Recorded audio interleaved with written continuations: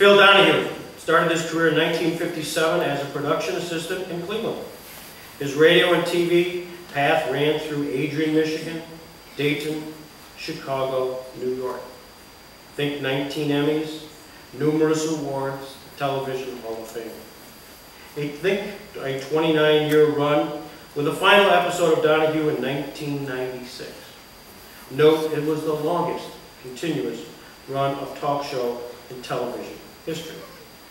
In 1992, Maury Povich said of Phil that he's the granddaddy of us all, and he birthed us, and for that we are honored. Most recently, he was the executive producer and director of Body of War, which he co-directed with filmmaker Ellen Spiro, which he screened last night at Chautauqua. And for those who were there, he's got an incredible amount of passion and a vision. Part of that, and I have to bring this up, is the movie included music by Eddie Vedder. Now, most of us, I'm looking at the demographics still here, may not really appreciate the name band Pearl Jam or Eddie Vedder. For younger folks, you know, yeah, see, one or two things. But what is critical and important, as far as I was concerned when I read about this, is that the reason the music is in the film, the reason this very popular Eddie Vedder and Pearl Jam did this movie was because Phil and Eddie participated in a fantasy camp for the Chicago Cubs. Now, I often don't get an opportunity when I talk about Robert Jackson and baseball in the same paragraph, certainly never in the same sentence, so I'm delighted to have that chance. But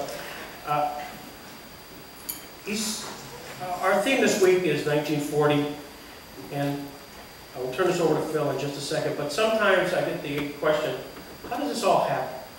How does this come together? And this is an interesting story because Phil Donahue has always been a fan of mine, has obviously given the crowd a lot of people.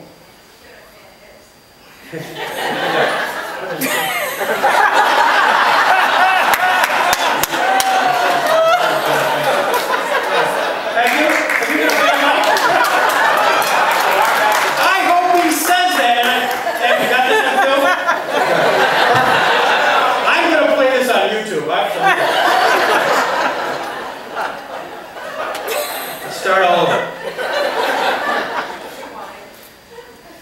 So our theme this week is 1940. Phil Donahue came to us about 4 years ago, and it was through the wild world of the internet. Albert Speer. I was doing a little Googling and Albert Speer, and all of a sudden up came Phil Donahue.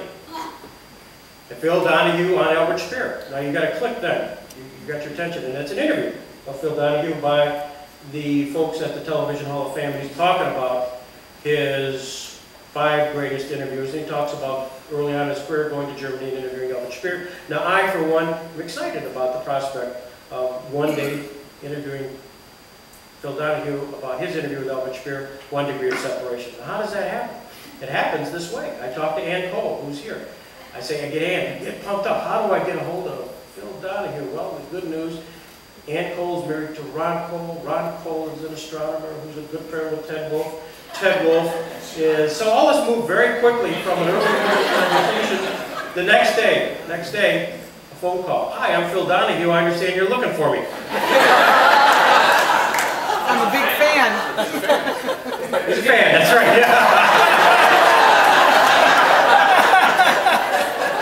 Anyways, I have to think very quickly, and a long story short, he comes here. He comes here and puts on an incredible presentation to a packed house. We talk about Albert Speer, and during the course, after we get done with that hour, he turns to me and says, Greg, ask me about Robert Jackson. Well, that's a difficult thing to do. And so I said, Albert Speer, Nuremberg defendant, and Robert Jackson, of course, was the chief American prosecutor at the International Military Tribunal, and prosecuted Speer. What's Jackson mean to Phil Donahue? And I don't want to steal any of your thunder, Phil, but he talks at great length about the Biden's case, the Barnett case, Jehovah's Witness, and just goes at it. Well, That was wonderful. It was captured on film, and we were thrilled. Fast forward to February this year, and this is how it happens, and I give you forewarning to all of those who are colleagues of mine and friends, and you might be former friends because you never do this again. But a guy came up to me on the street corner of 3rd and Main, who was a member of Jehovah's Witness, commented on this particular programs that we had, and said, "Greg," this is where you take notes, "Greg, if there's anything we can do for you, let me know." That was a mistake, because I immediately I said, you know, we don't have this Barnett case if there wasn't a Gobitis case. And if the Gobitis case didn't happen, you know, this whole concept of the great speech and presentation, not speech, but writings of the West Virginia versus Barnett would not have occurred. Is Lillian Gobitis alive?